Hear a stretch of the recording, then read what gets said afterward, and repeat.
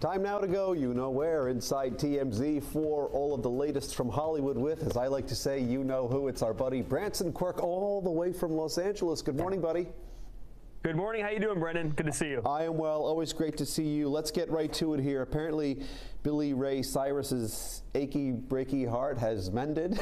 He is moving on. What's going on?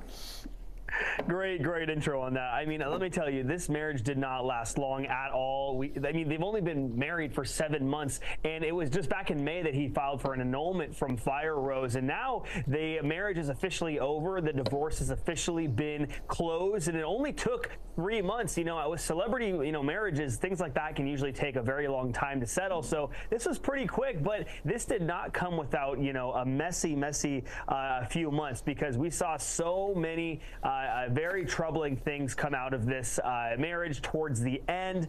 He had claimed so many different things. He claimed that she had used his credit cards, and then there was audio released of Billy verbally abusing or verbally just shouting many choice words at Fire Rose. That was released and leaked. So a lot of things went down towards the end of this marriage, but we do know that it has been signed, sealed, delivered. The court has officially closed this divorce in the Tennessee court. So as of right now, we're just kind of looking at the fallout of this, but it looks like the two are free to go their separate ways, but not from her lawyers saying a little bit of things on their end, saying that if this had gone to trial, that there was a significant amount of evidence to back up a lot of the claims that she had, and that if that evidence was provided, that things would go down a little bit different way. But we do know that in these court docs that she actually walked away from the marriage with absolutely $0 and 0 cents, so she's not going to be making any money from this. But we do know she also changed her last name to Cyrus, and Billy himself said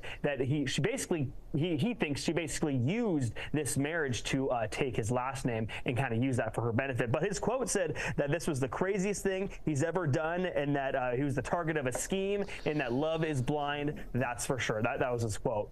All right, so messy thing. I'm just, for my own paperwork here, her name is Fire Rose. Yes, Fire Rose, exactly.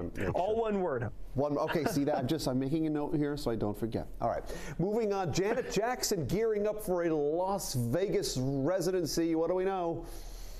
Yeah, I mean, if you're a big fan of Janet Jackson, things are going to be coming to fruition on this Las Vegas residency coming later this year. She's actually in the final stages of making this deal with Resorts World. Man, it seems like Resorts World has some amazing things coming up. They've in the past had Katy Perry and Carrie Underwood, which is just now wrapping up. And then, we talked about it on the show with you a little bit before. Celine Dion is going to be signing a deal with Resorts World as well. So Janet is going to be, doing kind of a shorter stint in late December of 2024, and then Celine Dion is in the final stages of signing her deal with Resorts World that will start in late 2024 or early 2025. No update on Celine Dion's deal currently, but I'm sure it's going to be absolutely amazing, and especially the fact that they're going to have possibly both of these residencies happening at the exact same time. I mean, if you're a fan of Celine Dion, Janet Jackson, then late 2024 is probably the best time to go for you.